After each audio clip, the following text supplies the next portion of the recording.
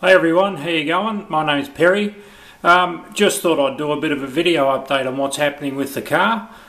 This is for my friends at Aussie V8 and also people who follow the progress of the car on the blog.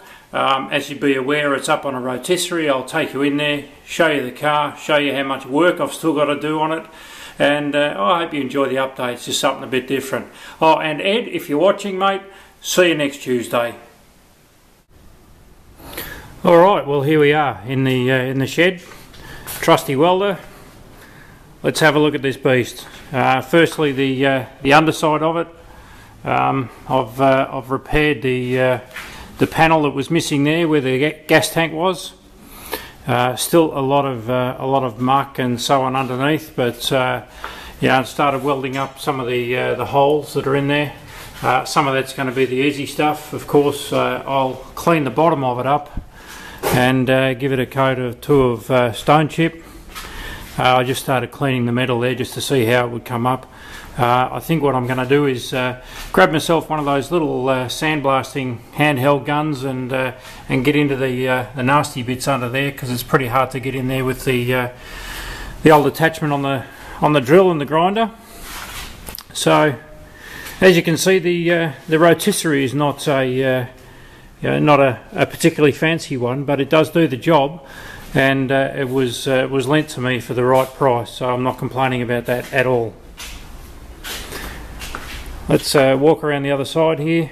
In case you're wondering about the welder, it's not a terribly expensive one, but it is a as far as welders go, but it is a good one. It does the job really well. I'm using 0.6mm wire, and that's Argo Shield light that's in the gas tank there. I'm not the world's greatest welder. I'm still learning a lot of this stuff, so it's taking me a little bit of time to get the hang of it. But anyway, one of the things that you see straight away when you look at the car here is how much rust I've still got to deal with. The car's been sandblasted and well, I should say garnet and soda blasted by the guys down at Shotgun in Colac. We've done a great job on it, and they've undercoated it for me so that I don't have to worry about the rust getting in there. But you can see that there's already a lot of rust that's already there that I have to repair. So as we have a look at the car, the perspective is kind of weird because the thing's up on its side. So, but you'll get the idea.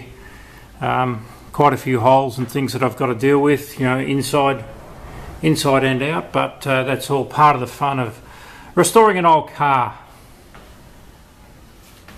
The roof is particularly messy.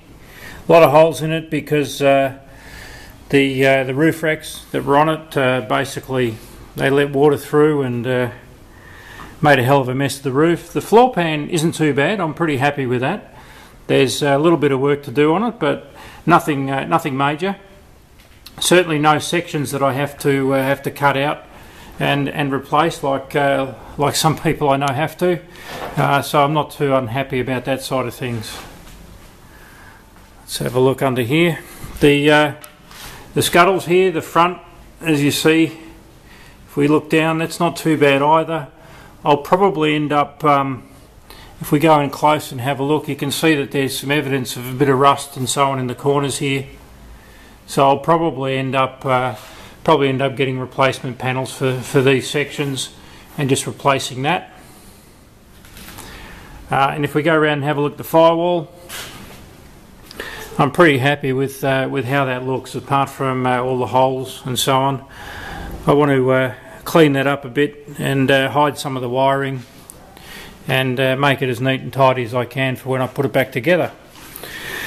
As you can see, lots of parts everywhere. That's always the way when you're stripping and building cars. Stuff everywhere, shelves, on the floor, against the wall, even the old petrol tank, and some parts for other cars that don't belong with this. So anyway, it's all good fun. I'm enjoying it, I'm learning, and I hope you guys have enjoyed the update. See ya.